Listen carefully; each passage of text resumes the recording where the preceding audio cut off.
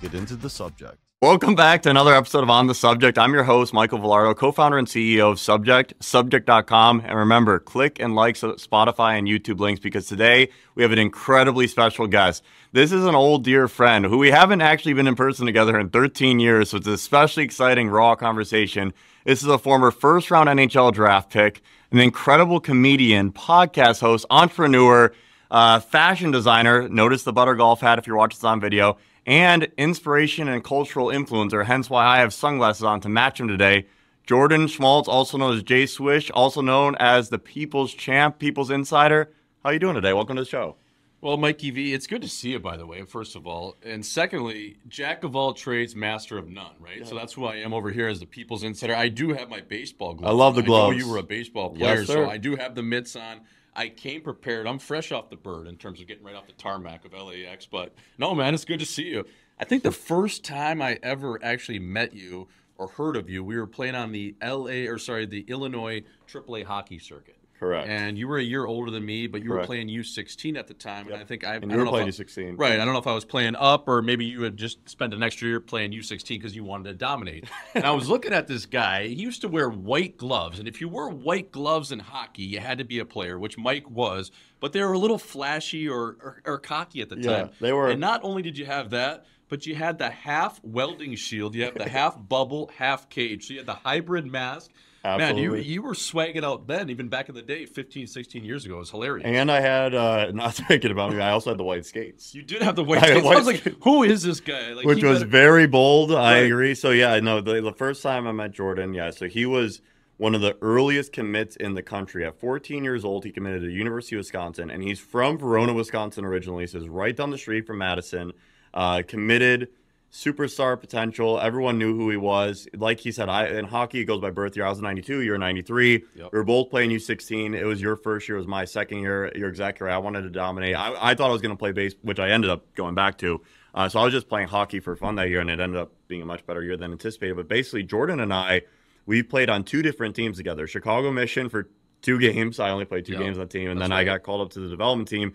And then this is the last time we've actually communicated face-to-face is February of 2010 in Slovakia. We were with the USA National Development Team.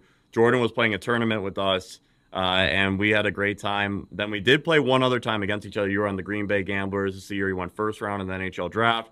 We didn't really talk because I was on the Steel, and we weren't interacting much. But it's been 13 years since we had a conversation face-to-face. You've had so much life since then. I absolutely love what you're doing. I think that you're going to have such an incredible career as a broadcaster, but I definitely want to rewind some of it because we have to catch up, and we got to catch up for all the fans on here. What is it like now? You're 30 years old, and last time I saw you, you were barely 16. Yeah, well, what is old is kind of new again, right? I've always 30 years young. My apologies. Like a fine wine over here, folks. You know what I mean? But I mean, I'm still a guy wearing baseball gloves as a 30-year-old. And I think you could attest to this, Mike. Is I've always been that guy in the locker room. Always, yeah. That would have the one-liners, hopefully dialed in for the fellas, trying to come up with the next joke, and then get on the ice and trying to ball out. But yeah, man, it's been a little bit of a transition in terms of, coming out of 8 or 9 years of pro hockey. You kind of get out of that space and you realize the world's probably a little bit bigger than you thought because you're much bigger. So focused on your craft, your Robert Kraft, if you will. There's a little one-liner. But yeah, man, it's been fun. I've been dipping my toes in, kind of all spaces of fashion with, even breaking trades this year, beating the insiders at their own job at sometimes. And I love it. And, still trying to stay around hockey, but at the same time kind of branch out and see what I like to do. And like you said, ultimately, I would love to get into the broadcasting space and kind of do it in my way where I think there's going to be different avenues to watch games for people to get their content where it's not necessarily just kind of buttoned up and, the traditional way of doing it. It's maybe, 4 or 5 buttons down, and I might be even showing some nipples too. Yeah, I love that. A little bit more explicit and different things like that. So yeah, man, it's been a lot of fun. Well, you did broadcast this year a couple games for North Dakota, correct? Yeah, I did. What TV network was that? It was Midco Sports. So it was shout out Midco. Way to give this guy the opportunity. This guy is the next and more progressive, raw version of Biz Nasty. And by the way, we actually, my wife and I met Biz Nasty at Chiconi's down the street here. Okay. Yeah. And so now he follows after the show. I'm definitely going to send a picture of the two of us Yeah. to him. But I really think you're going to even elevate his space because you're willing to go places that he's not even willing to go.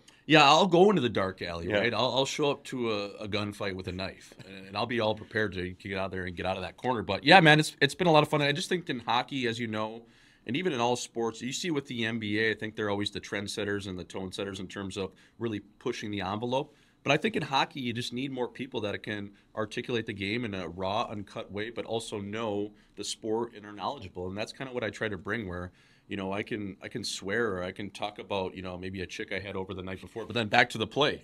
Sorry, we got a little sidetracked, but that's what me and my buddy, the Heat Daddy, who's on Twitter. So yeah, can you please find a way to Gucci. can you get Heat Daddy to come on the show? We're a huge fan of the Heat Daddy. We just watched, by the way, everyone go check out on YouTube the Camelback Open. Yep. Unbelievable comedy. This is Heat Daddy, Bobby Gucci. Again, never met the guy, huge fan from afar. And Jay Swish, Jordan Schmaltz. They are a dynamic duo, and they host Hockey Night in Scottsdale. Not to be mistaken with Hockey Night in Canada, the much funnier original version. How did you guys come up with such great ideas? Comedic Honestly, geniuses. Yeah, like I've known the Heat Daddy forever, and actually we're editing our second episode. I saw that today. It's a Florida episode. It's a Florida Gone Wild, where we were just in the swamps of Florida, the Everglades, like fishing out gators, doing some pretty fucked up shit. Was YP with you? Yeah, he was. Yeah, so unpaid views. Yeah, so he was kind of the guy steering the ship in terms of getting these crocodile hunters, the guys with the airboats. So shout out to YP. He did a good job on that. But we're editing that right now. But the way we kind of met actually goes back to when I was playing junior hockey, when Twitter, which is now X, came out.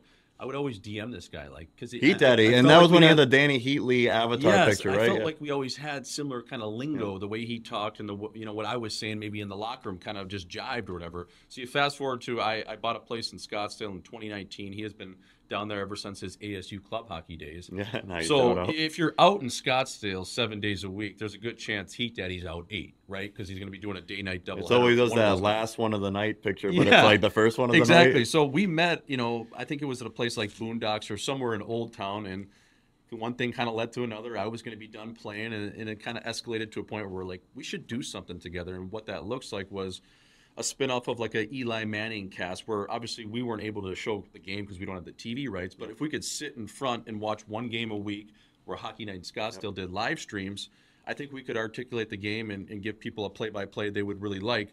That kind of got parlayed into doing some live shows this year where we were selling tickets. Our last live show in Edmonton and Buffalo, I think we sold over 200, 250 tickets. So cool. We plan on hitting the road where it's this comedy / hockey talk / whatever the fuck goes on. Let's get off the rails. Let's play some flip cup up there. Maybe show them someone in the stands, might flash their tits. I don't know what's going to happen, but we want to bring that side of the game to things, and the people seem to really be liking it, man. Yeah, I love the intro that the two of you had in the Calgary green room walking out. Yes. And that looked like straight out of WWE. Yeah. Such incredible artistic style. I assume you're not coming to. I was really excited, hoping you would come to LA, but I assume not, just because it's not as big of a hockey market. Or like, what's next for you guys? Like, where you want to tour next year? I think so. I think you could come to LA and make it happen. I think we could come here. I think we could maybe go down to like Newport Beach, get near the chin of the beach over there. I think for us though, we got to conquer. Like, it's more so like, I think like the model I always tell Heat Daddy, and we kind of agree on this, is like trying to be a big fish in a small pond to start, right? Yeah, so smart. You got to be niche, just like startups. You have to focus on a niche. So if we can get in these smaller markets, whether it's colleges, juniors, we can have these fans. That'll develop our cult following. Where we have these kids from 18 or 16 years old to all the way up, right? So I think we need to mesh that along with doing some NHL cities. Canada, obviously, being the biggest market, but I think we can really get into some of these. WHL cities, Western Hockey League or Ontario Hockey League cities, and go in there, do some stuff maybe with the team, do a show before, and kind of just go in there and just. I love your focus. You have some really great business sense, and that's what we always talk about too when you're building companies. Like, you have to have a long-term vision, which is very clear you do, because you're already talking about cult following. That takes years to progress, but the dedication and the long-term vision, it's very transcendent. What about? So you have the Hockey Night in Scottsdale with Heat Daddy. And then you also have Live in 5 with Gage Osmus. Shout out Gage. Don't know him personally, but again, another huge fan. how do you manage both as an entrepreneur plus Butter Golf? So you have a lot going on right now. Most days, Yeah. Mikey, they're long. They're like you. I always see you posting like you got to get the edge, whether it's in the morning or Yeah, at it's got to night. work every day, 7 days a week. I'm a Bob Seger type of guy. I'm a night move, so Yeah. I like like night to too, work yeah, in the yeah. night. You know, Yeah, at 3 o'clock when someone's, I know they're sleeping. I'm getting Yes, the edge that way. yes. But it's cool to see. I just wanted to touch on like the cult following. I think it's funny, and I'm getting into this space now where I can see it's actually working. Again, I don't have like a crazy big following. I really don't, but I can see You have a solid following. I can see where it's going to go. Yes. We were in Chicago last week or 2 weeks ago before a Cubs game, sitting at Sluggers, Yes. the bar that has the batting cage I up saw you top. swinging a bit, yeah. Why I have my batting gloves, because that was the last time I used them. They were in my bag. Oh, nice. So we went up there before the game with my sister, my brother, and my dad. And Oh, Nick and Kylie were with you? yeah, Nick's great. gal. And the reason why I could see like I have that cult following coming is because there's probably like 5 or 6 kids that came up to me like, Swish, yo, fella, chin tuck. They're saying all these words to me. Meanwhile, we got a guy that's a point per game NHL player, Nick here. They're asking him like, hey, can you take a picture of us? I'm like, what's going on? You know, like I was a 7th, 8th defenseman in the NHL and a decent minor league player, but it was just so funny because, man, that's what it's about. As you go back to, it's like is building your brand, and I see it all the time, especially with Heat Daddy in Canada. It's like, man, you get that cult following. These people, it's like Jordan Belfort and Wolf of Wall Street. They'll start, you know, they'll start get going for you. So it's cool, and you know what I mean. At the end of the day, I love making people laugh. I love that, and you have a superpower with that. We actually have someone who works at our company who worked directly for Jordan Belfort. Yeah. He's an incredible salesperson, and one of his groomsmen was Carter Belfort, his son. Okay. So it definitely hits home with that, and I like your perspective, and I think that's something really important. And we grew up playing hockey our whole life, and it was all of our dreams playing the NHL, and it's such a cool dream. You actually got to live out the dream. 42 games in the NHL, Jordan, first round pick. This guy was a complete superstar, but you realize now as you step out that the world is much bigger than hockey, and you probably could impact more people from a happiness standpoint and from your own wealth standpoint, even out of the league, if you really take off. And that's what's so special about what you're doing, creating a career. Can you talk more about your decision to end up at NODAC, North Dakota? This is the arguably top program. I'm sure you'll say it is, but universally considered a top 3 program in college hockey. And you were originally committed to Wisconsin. Like, how did you handle the pressure as a kid getting these scholarship offers? How did you decommit? We just had Johnny Manziel on a couple weeks ago. He talked about decommitting from Chip Kelly in Oregon and going to Texas A&M. How did you do that, Mike Eves with Wisconsin? I know, and Eber was a scary bastard. He was too, very you know what I mean? intense, So very intimidating. I was 14 years old. I got that commitment. I was out of their summer camp they do for high school Yeah. kids, and they're like, to a young fella, like, you want to commit? I'm like, fuck, sure. KK, Stage Street. Yeah, that's a great. Madison's beautiful. Some decent trim walking around here. Why not? I mean, I haven't gotten laid yet, but if I do ever, this is a good chance that I could get it done here, right? So that was my kind of thought, and they were great at the time. In 2010, they had just played in the national championship game. They got whacked at Ford Field against Boston College, if you remember. I think it was 7-1, but they had a good team. Mark Osicki ended up leaving, who developed all those defensemen. At Ohio State, right? Yeah, Justin Schultz, Jake Gardner, Cody Golubev, Brian McDonough, all these good elite first-round pick defensemen, and that's kind of what I was trending towards. And then they just went to shit, and I'm sitting there in Sioux City, Iowa before the camp, and I'm 15 or 16 years old. I'm like, Jesus, this team, like last year, they're like 57th out of 59th in the pairwise. Like, I can't be wearing jumpsuits around here. They don't even know who the hockey team is. Yep. And obviously, I have North Dakota roots with all my uncles and my dad. Football, right? Dad playing football at North Dakota. So I think that's where I always wanted to go. And it worked out that way where Kerry Eads was, kind of opening up my recruiting, and I had committed within a month. But it was funny that I remember that phone call. I was sitting at a One Diamond Days Inn outside of Sioux City, Iowa. And I called Mike Eves, and I brought my buddy in there to hear the conversation. I was like, fuck, this isn't Who was this, Timmy O'Brien? Or it was Taylor Ward, actually. Troy shout Ward. out Taylor Ward. T Ward. So he comes in the room with me, like, fella, like, I'm a little nervous right now. Like, I'm 15. I'm going to decommit from this school. I need you there just for some, emotional support. So I call him. I put him on speakerphone. Yep. And he starts, giving me the business. Like, what the fuck are you thinking? I'm like, fuck.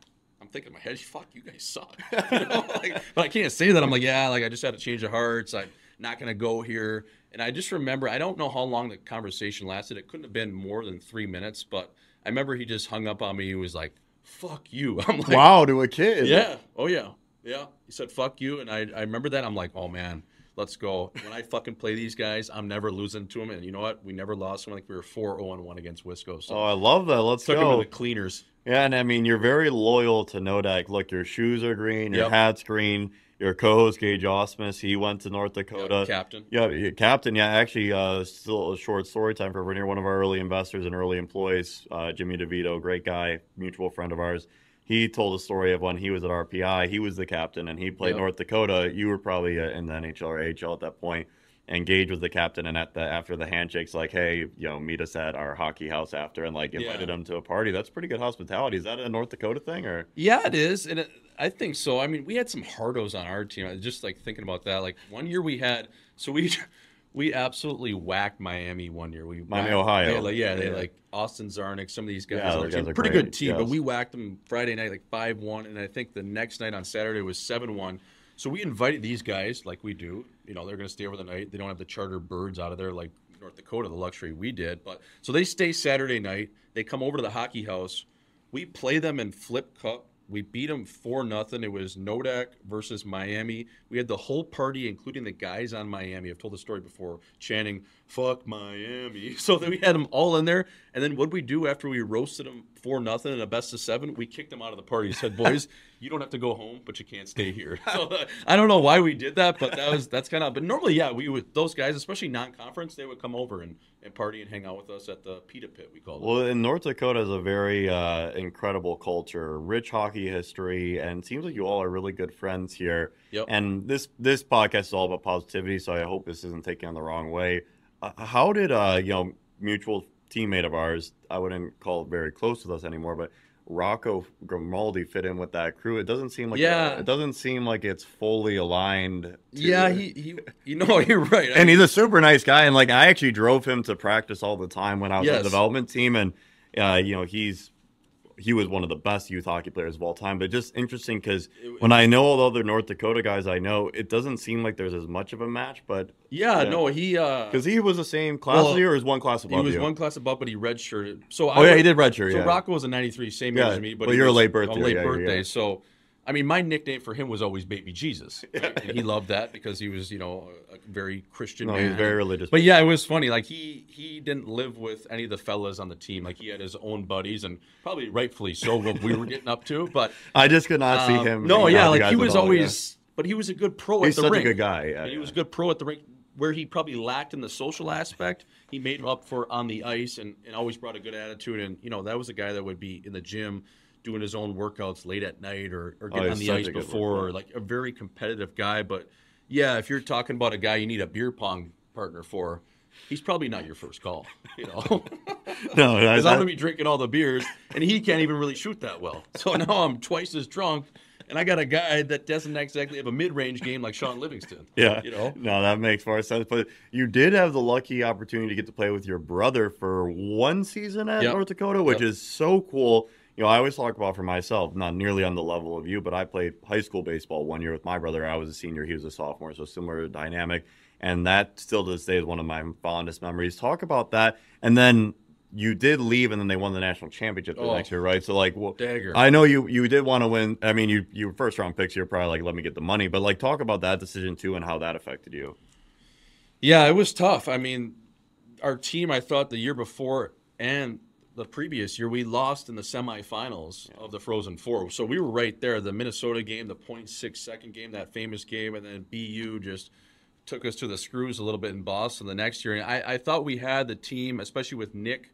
The following year probably going to be, a more elevated role. He'd be a sophomore. He's really going to take off. Brock Besser coming in. The CBS line. Yeah, but you know how it is. If you're a first-round pick, these teams, they're telling you, hey, you're going to be in the lineup next year. And I wish I just would have had a little bit more perspective from maybe an outsider or an agent and been look like, hey, fella, look at their lineup right now. Yeah. Pietrangelo on the right side.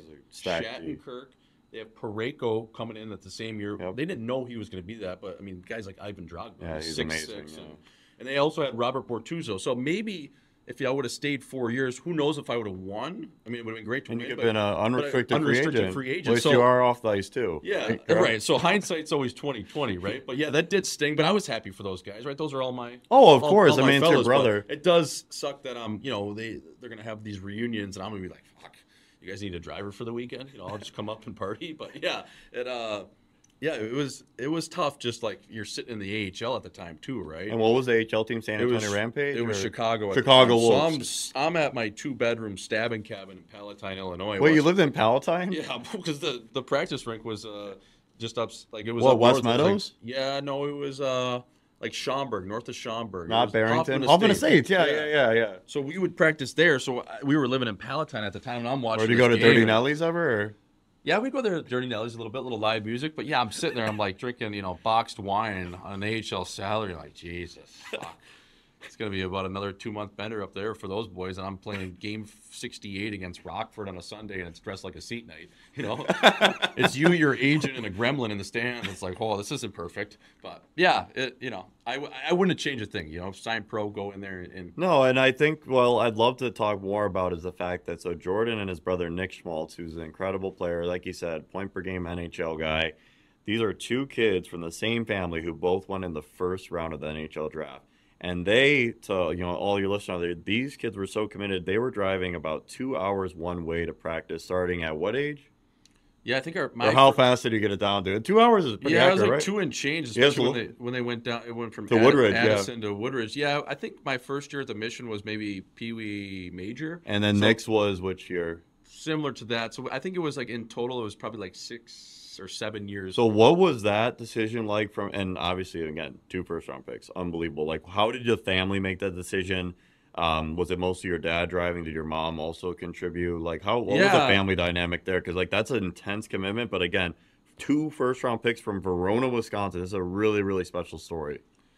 Yeah, shout out to Verona, too. Verona. 10,000 people. That's hometown USA. But, yeah, it was my dad had a little bit more flexibility just being an entrepreneur himself, owning gyms. I heard on your last video about the gym. Yeah. When we could get back to that later. Yeah, so he had the gyms going, and he could get up early to work and then drive us. But a lot of the times my mom would either drive one day a week, so it'd probably be a Thursday. She would get out of the hospital. She was a radiologist. Very cool. She would grind during the day, and then my dad would pick us up from school.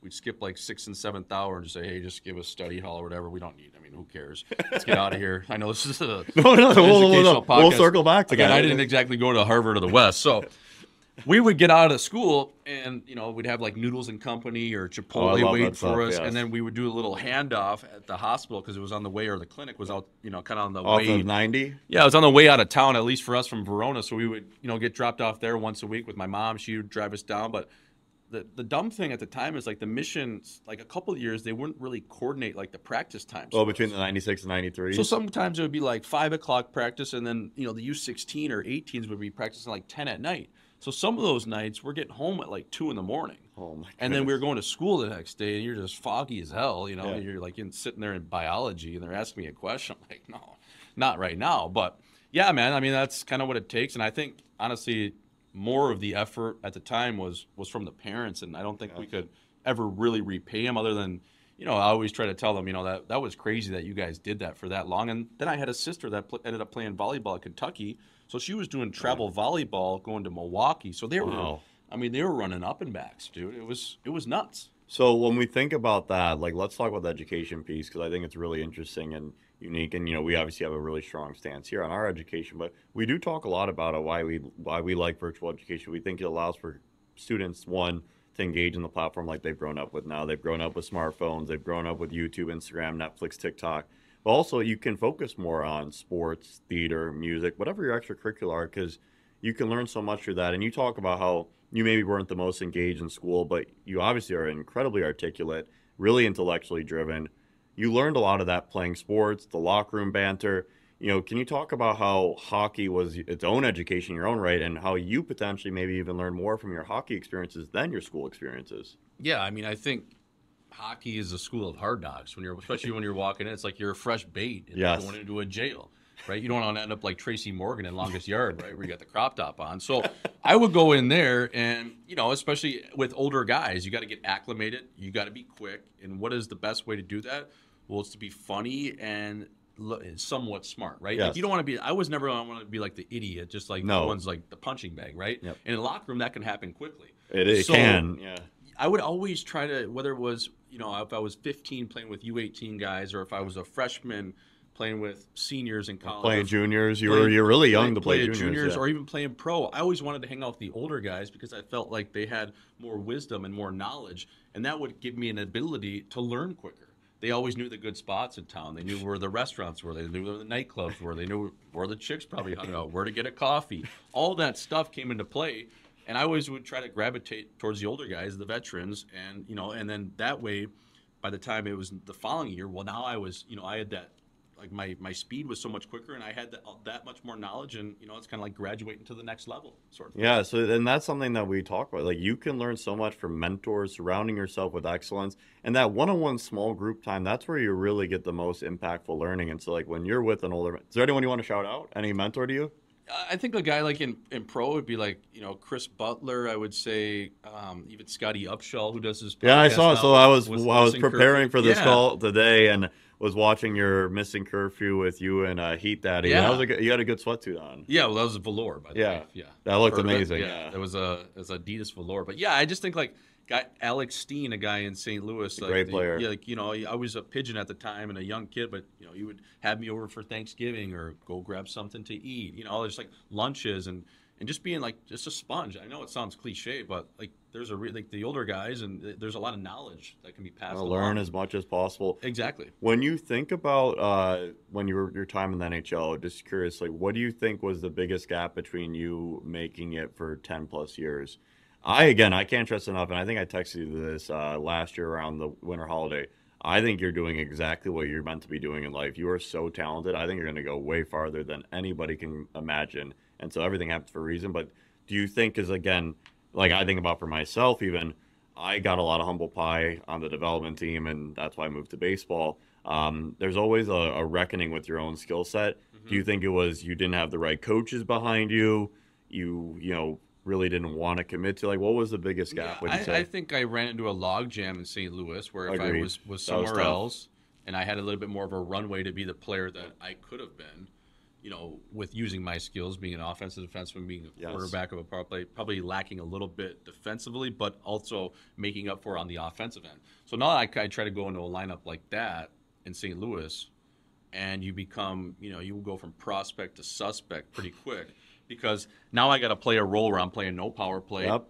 I'm asked to block. Hockey's all about power play. Right. That's what people don't realize, and that's one thing I had affinity to baseball for. At that, I had a tough time picking, and that's why I kept switching. But like hockey, baseball, if you're hitting ninth, you're still up to bat. Yeah. Whereas hockey, if you're not on the top 6 forwards or on the top 4D, you're kind of in a tough place. And I just think I had a hard time adjusting from being a top 4 defenseman my whole top life. 2. Probably you're top 2 always. Top 2, but not 2. and going from a 5-6 role where you're playing 10 minutes instead of 30 minutes, all situations, you're asked to block shots, you're asked to maybe fight or get out of your element, play a hard-nosed game. It's like, I wear velour jumpsuits. Yes. Do you see any 5, 6, 7 defensemen wear velour jumpsuits? No, and then there was a clash a little bit with that, just like personality-wise, because I think if you have a louder personality, you got to be a star. Yeah, you got to be a star, right? Especially in hockey at that Agreed. time, in a very buttoned-up organization and very traditional organization that Doug Armstrong does run there, right? He wants a guy that wears the khakis, doesn't say a word, 5, 6 defenseman, put him out there, polo by Ralph Lauren shirt. It's like, that ain't me, baby. So I think I had a little bit of an identity crisis of, I probably could have switched my game earlier to realize, like, fuck, this is what it's going to take me to get in the lineup, and then I can, become the player that I want to be. But I just wanted the keys right away. I love that. The thing is I think if I would have realized that and then maybe had a little bit more luck with coaching or situations, like, every guy would say, it probably would have worked out differently. But you know what? That's the game. No, baby. things have worked out really well for you, and you did get to have some adventures in Europe before retiring. Can you talk about what you thought about your European experience, especially contrasted with the AHL? So for those of you that are new to hockey listening, the AHL is the league that feeds into the NHL. It's equivalent to AAA for baseball, although people make pretty decent money there, whereas AAA baseball, you're making like $10,000 a year. Most AHL guys making at least 70, 80K, and some are even making $400,000 depending on what their status with the NHL team. Jordan went overseas and he played in Finland, Italy, and Switzerland. Yeah, Finland and Switzerland. Yep. And so these leagues are probably you tell us, like, were they as good hockey wise the AHL? What do you think of the fan experience versus the AHL? What do you think of the lifestyle versus the AHL? Just curious out there because most people listening should know, like, it's so hard to make NHL, MLB, NFL, NBA. And if you're an athlete and lucky enough to even play in the minors, you should really consider playing in Europe or for baseball in Asia, because the overseas experience might be better than playing minor leagues here. I don't know. What do you think? I think so. I think you just kind of you run into a roadblock of you get to be 27, 28, 29, and you become an AHL veteran, and you're playing behind, Johnny, who was the 2023 fourth round pick. Yep. He sucks, but he's going to play, right? Yeah, Some he's young. scout vouch for him up in Alberta. Fuck, this guy's going to be a player. He just needs minutes. And then 4 years go by, and Johnny's in the East Coast, or he's not playing anymore. So you get into this space of it's a weird spot, and there's a very minimal little space for these veterans of the AHL to play. So a lot of guys have to go overseas. And for me, it's awesome. I thought Finland, it was unbelievable. We get 8,500 fans per game. Even in Switzerland, the crowds are great. You can make good money. The crowds are like a European soccer, feel. In Switzerland, they had the flares going out. There's fires going on in the arena. It's like, guys, this is an enclosed stadium. What the hell's going on here? Don't call the fire department, baby. It's getting hot in here. So, yeah, it was good, man. Finland, I love the country of Finland. I love the people there. Switzerland was great, too. I just was dealing with a head injury a little bit there, so that was tough. But, man, Finland that year, especially with the whole city of Helsinki kind of rallying around that team, it was awesome, and I had a great time, and those people there are amazing. And, yeah, man, I think, any guy that's kind of just, in a rut or, doesn't know if he should still ride it out in the AHL, dude, go play overseas. And besides the fact that the sun goes down in Helsinki at about 2 p.m. for about 6 months of the year, and you're looking at your phone, and you're like, can I go to the bar yet? Because it's dark out. Other than that, it's pretty good. Just bring your red light kit. And, maybe a couple side pieces to keep you happy, and that's about all you need. That's a really good perspective. So I want to have a comment on one of your podcasts. You talked about education and, some of your views. And so you talked about, virtual education. You aren't able to go to class and meet people as much. I think the term you used was scout. Can you talk about why you really feel that way? And then also I want to contrast it with, you did go to probably 4 schools in 3 years, because you went to Verona, Sioux City, then where to go, Ashwaubenon or I went to 2 schools in Sioux City. I got basically told to leave a Catholic school. Okay, so this is good. So wait, let's start on the first point about the non-virtual education sport, and then I want to contrast it with how it could have. And I ended up at an online school, University of Nebraska Lincoln Online. This is amazing segue. Okay, let's go. That's where I graduated from. I think it was me and 4 other people. Monte Teo's girlfriend, me, and 2 other guys. Well, so think about that. How boring was it? Oh man, it was so boring. Yeah. Was it mostly packets or reading virtually? Talk about your online experience and why you ended up hating it. I just think for me, I was playing hockey in Green Bay. I actually kind of forgot I was in school. I would have to do this certain amount of stuff to get to the point. But then I remember looking up and I was like, fuck, it's May. We're in the Clark Cup. I got to graduate. I got half the year to do. So I basically crammed in half a year in 6 weeks to finish it because it was so goddamn boring. And I just kind of forgot about it. There's no real time frame other than you had to be finished by July 1, I think it was, to qualify. The clearinghouse, NCAA clearinghouse. Yeah, so I got that done. But yeah, man, it was just it felt like I was taking driver's ed. I'm sitting there I wasn't smoking cigarettes at the time, but I'm like, fuck, uncle, just let's get this over with, Oh, it's pure, the old player. That's why we call ourselves Netflix of education, because we truly believe the old players, although you would probably say it's even Blockbuster was better than that, and I hope so. But all these old legacy players, they were the first movers in online education. Nebraska's one of them, and they kind of cornered the market, but they had no competition. And so what we're really trying to do is bring premium, like you're watching a Netflix documentary, but getting actual high school credit for it. That's our goal. And really help athletes like yourself who have a dream of playing. We just had the 8th overall NBA draft pick, Rob Dillingham, a couple weeks ago. We're really proud of that. We're working right now. Do you remember John Hall? Yes, Holly. So, we're taking over their online school. No way. Long Island Goals. Okay, it's one of the best youth. I'd probably say them and the Mission of the top youth. So he's out in Long Island. He's actually in Illinois, but manages he's the president of Long Island, but he lives in Wheaton, Illinois. But we're taking over that program. We're hopefully closing on. We just took over the World Champion Center. It's a gymnastics academy where Simone Biles went. Yep. And so these athletes, they want more flexibility, and we want them to be able to focus on their craft more. I actually had no idea that you even did online school. So why did you get kicked out of the school in Sioux City? Well, they were like really strict. I would show up and I was 16 years old, a junior at the time, and my outfit would all be all over the place. We'd get back from a road trip at like 4 a.m. from Tri-City, and I'd have like the wrong colored shirt. I'm like, fella. Like, why are they putting you in a private school, though? I think there was like some problems going on at one of the public schools, so it was just a mess that year. It was a transition year. They didn't know if they wanted to go to the Sioux City East or this Bishop Heelan school. Man, I remember like one of the nuns, like it would have to meet twice, where they would drag me out of class and they'd bring me to the principal's office. And they'd be like, "You need to shave." So I would go in there and they'd make me dry shave my face. Oh, that would hurt. It would hurt, and then I would go back to school. And then sometimes, like if I was late for a class, they're like, "You need to come in on Saturday." I'm like, "I have a game on Saturday." Like, no, like we're taking your phone. You coming on Saturday? I'm like, guy, no, that's not how this works. So I like ended up having to have my coach get involved and call the school. And then I was just like, you know what, fuck this, I'm out of here. So I ended up going to a different school, Sioux City East, and that was hilarious too. I think I was, I was a minority in the sense of like just, like that school. Like I don't even think they took roll call. You just show up whenever you wanted. It was like a picnic. So I think I went like 5 times. But it is what it is. We can edit that out. No, And I think that that's actually something we talk a lot about education. Is that your zip code determines your education so much. Whether it's the public school you go to or how wealthy your family is, it really affects what type of educational experience you have. And that's what we're trying to fight, is that, hey, no matter where you are, you can have an incredible experience because subjects here to help. So we're really trying to do that. But can we actually talk about a really cool story? As a young man, you actually got traded and had to move cities. Did you demand the trade, or how did that go down? Yeah, it's time. Yeah. Let's go win. Yeah. So how did you do that? Like, how did you have did you have your agent do it? Did you do it? Like, talk about demanding a trade, because I think a lot of the fans out there would be interested to know, because we don't have insight, conversational access to the Kevin Durant's of the world, but we do with Jay Swish right now.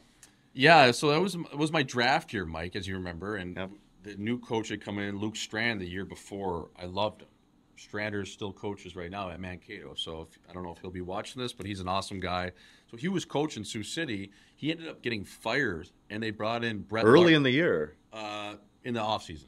Oh, in the offseason. Okay, so you knew. Right. So going into the year, like, I gotta play for a new coach. Okay, I'll try it out. They were bringing in this new guy, Brett Larson. He'd been at University of Minnesota Duluth. He's actually the head coach of St. Cloud State. He's actually a good guy, and we've actually had a beer talking about this. It was pretty funny. I saw him randomly like 2 years ago at a place in Wayzata, Minnesota. So I'm going to that season, and we're having a tough start. The team's not great.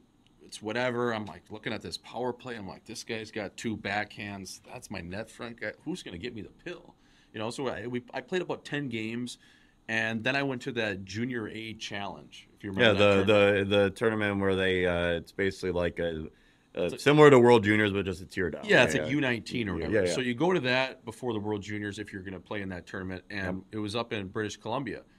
And I'm on the power play. I'm massaging the pill with like Alex Broadhurst, who's a Chicago guy. Great guy, yeah. Sam Hare, Nolan Laporte. Great guy. All these guys play on Green Bay. Andy Walensky, who's playing NHL game. Dakota Murmis, NHL player. That team was unbelievable. One of the best USHL teams of all time. I'm playing on this team, and the head coach is Derek Lalonde, who was the coach of Green Bay at the time, now the coach of the Detroit Red Wings, is the head coach. And I'm sitting there like, and I'm playing top of the key, and we're doing pretty well. I'm like, fuck, well, if I can go play with some of these guys, what are we doing? So I pick up the phone and, go full Rod Tidwell with it, Jerry Maguire. Call my agent. I'm saying, give me to Green Bay or Dubuque, and hang up. So it ends up kind of working out where it's like, this is the only places he'll go is, if the deal's going to happen, right? If not, I'll stay put. If these teams have interest, Dubuque or Green Bay, both close to home, both really good teams. Dubuque had won the year prior. They had beat Green Bay. Green Bay had obviously won a couple years prior with John Cooper, who was the coach of the Tampa Bay Lightning. Yeah, great coach. So I orchestrated in the sense of, okay, if you can get me to these 2 spots, I'll have my shit packed and I'll be out of here tomorrow. So they blockbuster up this deal of like 5 or 6 guys. Yeah, who do you get traded for? A couple picks. It was David Goodwin, who was pretty nasty He's at a good the time. player, yeah. Alex Wilcox, the starting goalie. I think it was 2 other players who were just like kind of just mid-level players. I think it was a first-round pick, maybe 2 first-round picks, 2 seconds, and a 7th. So a good haul. So I packed my shit so quick. And I went to Green Bay, and that year couldn't have worked out any better. We obviously had a great team.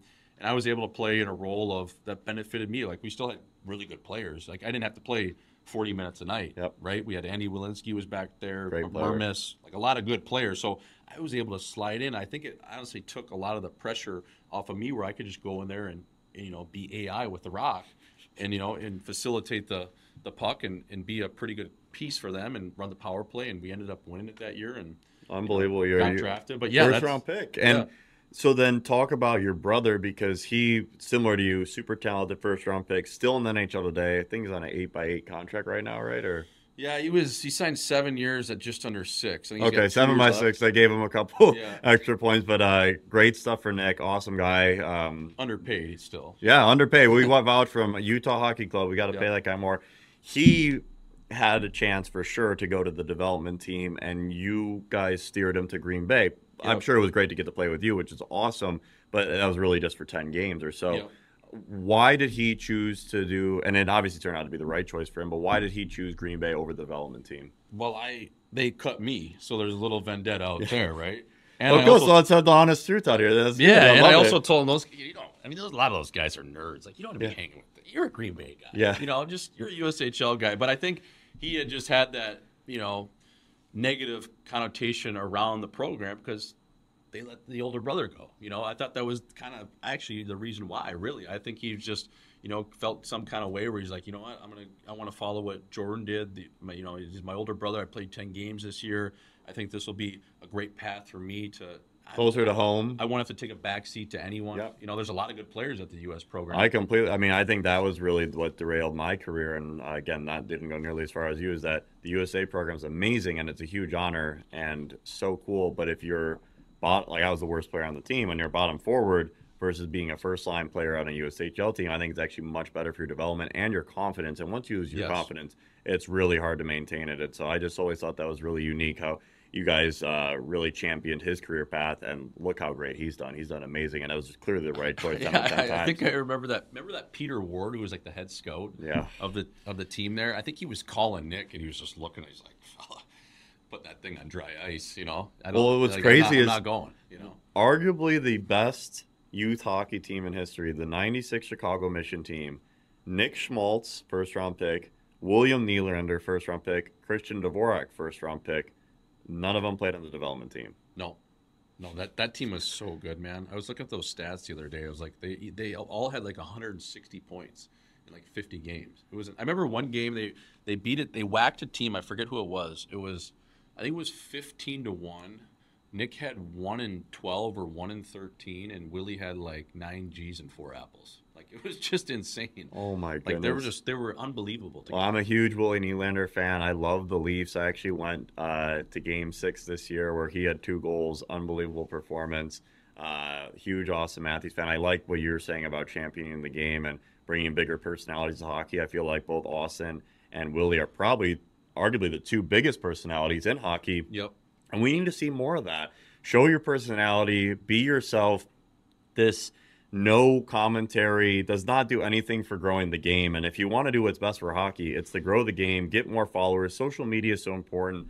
Look at this guy. He's been able to build such a great following. And now Willie Nylander in the Amazon show that's coming out is rocking the Butter Golf hat. Oh, yeah. Yeah. And A. Matz is a friend of the show. He's a big Butter Golf guy. Those guys love it, man. Yeah, it's cool to see that they, repping the brand. And it's amazing. What you've accomplished is so impressive, man, and I'm such a huge fan. I think the biggest thing I'd love to be able to tie the episode with is if you were able to go back and speak to your high school version of yourself, maybe before the private school version, what would you tell yourself about life and why? And how can we be able to speak to some of the future student athletes into the camera right now? I just think be yourself. Like, it's, again, I've said it cliched the word earlier in the episode, but I think like the world is missing like a lot of authenticity. Agreed. And just being you and then kind of just finding whatever that avenue is to who you are and then double down on that thing, baby.